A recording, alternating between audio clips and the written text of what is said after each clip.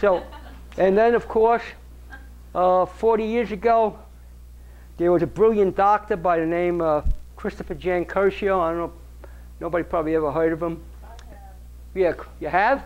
Right, okay, Christopher Jan Curcio, you know what a great man he was. He was fabulous. So with Christopher Jan Curcio, he was the first guy that told me, he said, Freddie, the way you choke your food down, that's not a good idea. Why don't you put it in a blender? Blend up your salads.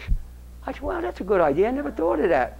So he was the first guy to come up with blended smoothies, which Christopher Jan Curcio. That might have been 45 years ago.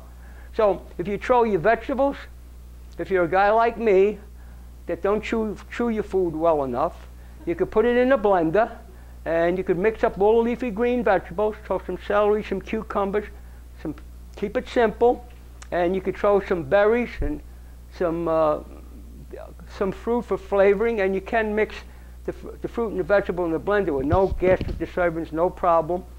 And you blend up and you can make like a soup out of it, or you can make a drink out of it. I do it, I like to eat it with a spoon. I do it on a regular basis.